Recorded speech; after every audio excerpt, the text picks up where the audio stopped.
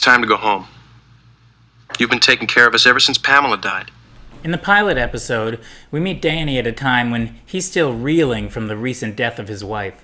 Her passing has really left a void in his family's lives, and Danny needs some help raising his daughter, so he decides to get help from his sex-crazed brother-in-law, Jesse Consopoulos, and a moron he seems to know named Uncle Joey.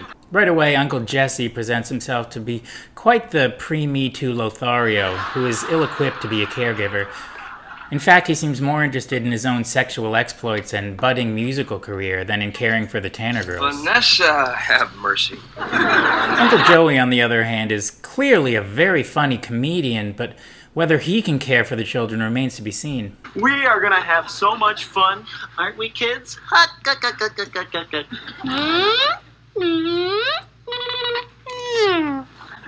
We get our first hint of trouble when DJ shows her frustration at having to share a room with Stephanie when she divides the room with a piece of yellow tape. There was some pushback about this plot point because it had also been done on I Love Lucy, The Brady Bunch, The Munsters, Gilligan's Island, The Flintstones, Happy Days, Leave It to Beaver, Laverne and Shirley, The Wonder Years, Perfect Strangers, and no fewer than 61 other sitcoms, but we thought, you know, whatever. This storyline reaches its apex when we find out that DJ has moved out, according to Stephanie, presumably due to her unhappiness at the room situation. This vaults Danny into a panic, but it's short-lived as Stephanie knows her sister has been in the garage the whole time. At this point, it's up to Uncle Joey to try and get her to come back into the house. Nice job, Dad. Been reading Cosby's book? Cosby, I'll handle this. No, there, small childlike person. If you move back into the house, you can have a big juicy bowl of Jell-O.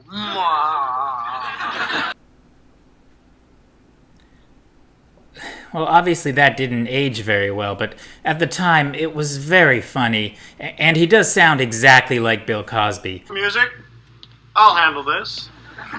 Ooh, Flintstones, meet the Flintstones. They're a modern Stone Age family. Everybody sing along. From the town of Bedrock, they're a page right out of history. Let's take a walk. That cost us $10 million in royalties. But we thought a fun scene with them all together would be a great way to end the episode. It was then that we decided to end every episode with the entire cast singing the theme to the Flintstones. It nearly bankrupted CBS. Which is weird because we were on ABC. Right, take it down, guys. Dabba yabba dabba do time. Oh, dabba do time. We'll have a